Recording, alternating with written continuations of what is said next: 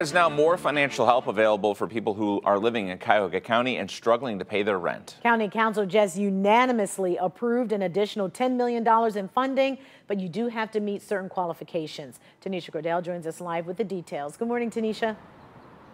Good morning, guys. Yeah, so all that money is really a part of the push to, of course, help our renters, but also cut back and prevent more evictions from popping up, as we've seen, throughout the last year because of the pandemic, especially though since the CDC's current eviction moratorium is expected to expire by the end of the month.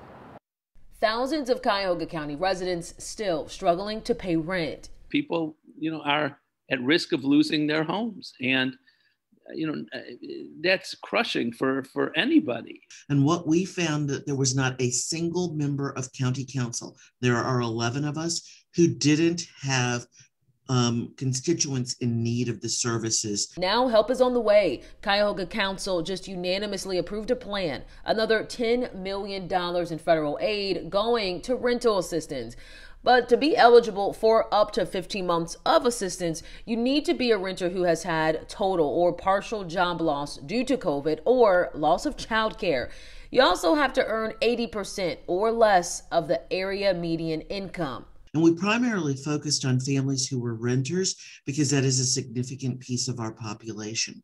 So far, Cuyahoga County has provided about $30 million in total in rental assistance. Those applications and money distribution managed by the nonprofit CHN Housing Partners. Those applications over time have remained consistent. So we're continuing to see a need. We even saw a little bit of an increase in applications in May. And the cost of rental assistance is growing too. At this time last year, renters needed around $2,000 per household in assistance. That's up more than $6,000. If people think this is over, they're not paying attention. There's still a lot of problems out there. We're still in the midst of a crisis. The county now looking at what could happen after the CDC's eviction moratorium expires on June 30th. And if we have to do more, we'll do more. We can't let people get thrown out of their homes.